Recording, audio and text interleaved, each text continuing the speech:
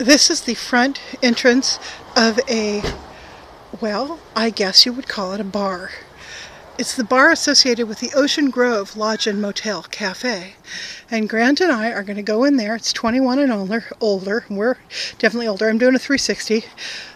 This is one of the many super funky little lodge, motel, you know, bar and grill things along the old Highway 101. Right, Grant? Yes. That's right. Okay, well. Because yours. Guess what?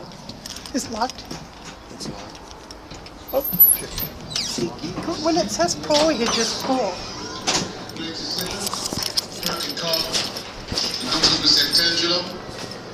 Hi, how are you?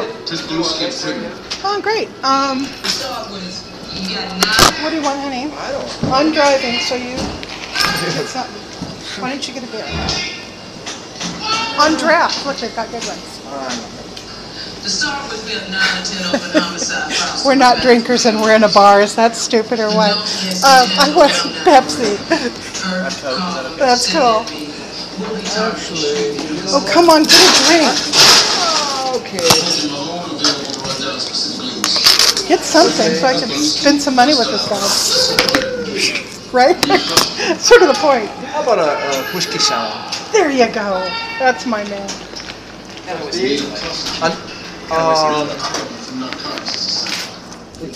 He would have left us out in the car for about 3 hours.